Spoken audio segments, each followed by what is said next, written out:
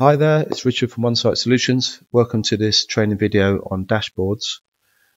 So what is a dashboard? Dashboards are very useful actually. They're initially set up by the system integrator, but then the appearance can be modified by the users from a web page without the need to use any kind of PX editor or anything. They can just add their own points and save it. And the other useful thing is that they get, once they're saved, they kind of marry up to the user. So if user A logs on, changes his dashboard and puts some points on there, changes the colors and everything else of the lines or bar charts, whatever they're using, and then saves it, and then user B can then log on and change his, and they won't affect user A's dashboard. They will save them to the user. So it's very useful. So let's have a look what we have to do. So the first thing you have to do is if you're not sure about anything, a rule of thumb is if you're not sure how to add something or where to find something, go and see if there's a palette for it. So I'm going to put a D for dashboard, and you can see I've got two items in my dashboard palette, a dashboard service. So we know that needs to get added to a list of services here. So I'm just going to drag that onto my sidebar onto services. No need to rename that, and you can just see there's not a lot going on, just a status and an enabled area.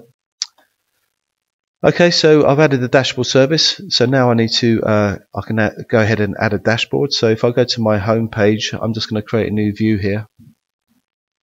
I'm going to call it dash and change my media to HXPX media. And now I'm just going to drag a dashboard pane onto the canvas. So this dashboard pane is what makes gives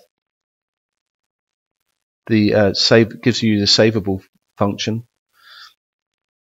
So once your pane's there, you can just drag a point onto this area here. You don't actually drop it onto the pane. You have to drag it onto the widget tree, onto this content box underneath the pane. So if I go to my ground floor fan unit number 1, space temperature, so I don't release it here, I drop it on here. Now I need to choose using the wizard, how do I want this represented? So I need to open up a new palette here, which is called web chart. So I've got two items, a chart and a gauge. I'm going to be using the chart. So you can see there, it's got my space temperature on there. You can see on the in the widget tree, it's got that order attached to that widget. So if I save that, sorry, not save it, come out of edit mode, and I can now add another point to this chart. So I'm going to go to my fan create number 2, space temperature, drop that on there as well. So now I've got two items on there. You can just about see them if I zoom in. Okay, so I've done a restart a minute ago, and then I can save that. So I've got the save button at the top. So I should have, when I view this, so if I go away from this page, if I go to my ground floor graphic, and then if I click on this is a hidden button here to my home, you can see there I've still got those 2 points on it. So if I zoom in a bit again, so it's not just that fan core unit number 1 space temperature, I've got both of them there. If I want to release it, I can click on this, and that will go back to just having the first sensor on it. So whatever point is attached to that widget, which is my fan core unit number 1. So I can add other points here, and change the color. I can click on here, change the color.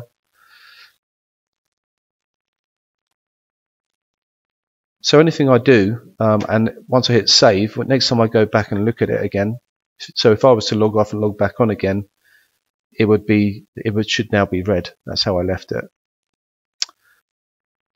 Okay, so that's how the save function works. So if I was to add a point to my canvas now and use the wizard to choose chart without using the dashboard pane, and just resize it, when I come out of edit mode, I can still add other points to this. So go to my space temperature number 2, and I could go and change the colors or change them to bar charts.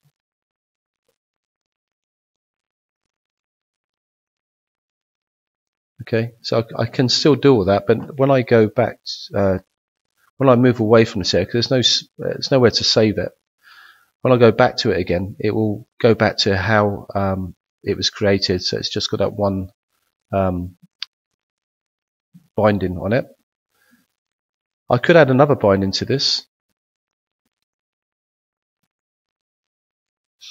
So I could go to the property of my widget, add another binding, WB view binding, and I could copy this ORD and then paste it into the second binding and just change the name.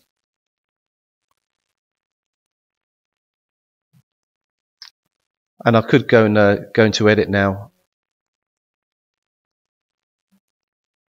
and sorry, I can't go into edit now and change the view of these. You know, I can't change it into a bar graph and change the colors like I can when I'm not in edit mode. And you can see that. So I've added 2 bindings. So that's how it will always go back to now. When I even if I make changes to this, it will always go back to this view with the 2 lines, the blue and the green color. So you can see making them savable has got quite a lot more going for it. So I could have done exactly the same with my gauges. Let me just show you a gauge. Oh, before I show you a gauge, actually I'll do that last. Otherwise I have to repeat doing this. I can. There's an export feature now as well. So if I go into my settings, there's a little icon at the top here, which is an export wizard. I can click on there and change. I can either keep the name or change the name, and I can change it from a chart or a CSV file. So I could have put it out in a CSV format.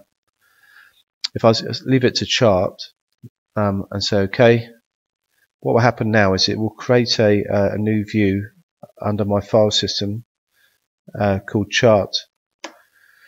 So it's created a new folder called charts, and there's my my chart that I've saved. So if I just go away again to my home page, if I double click on this now, it will just open up that chart, and it'll be up to date as well. So it would be the latest values. So it's not like a screen capture. It's actually going to have live values on there. So that's exporting it. So you can export it as a chart or a CSV. So they're quite useful, you know, when you've set up a chart and you want to refer to it next week or whenever, and you can always just go and double click on it here, and it'll save you having to set it up every time. So if I go back to what I was going to show you, my home page. So if I delete this and add a gauge now. So a gauge is the same. You can either add it to a dashboard pane or just add it without the save feature. So I'm not going to bother showing you that. So if I just add it as a space temperature here and add a circular gauge. So gauges are quite useful to put on a little dashboard. They look quite nice. The colors will come through. So when the temperature goes above 25 on this one, it should go into an alarm, and it should go red. There we go. So now it's gone the mauve. So you can see the colors come through. All the workbench colors come through. The oranges and the reds and the greys and everything else. Okay, so that's the end of this video.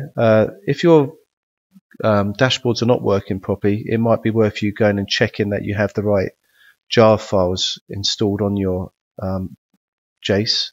So do that. You go into Software Manager, and there's 3 jar files under Dashboard. can't find them for looking. So there's an RT, which is your runtime, UX, which is your HTML5 module, and also your workbench module. So just make sure you've got those installed if you're having trouble with your workbench, with your dashboards not working. Okay, well, I hope you enjoyed these videos. Don't forget to subscribe and like at the bottom, and I'll see you on the next one.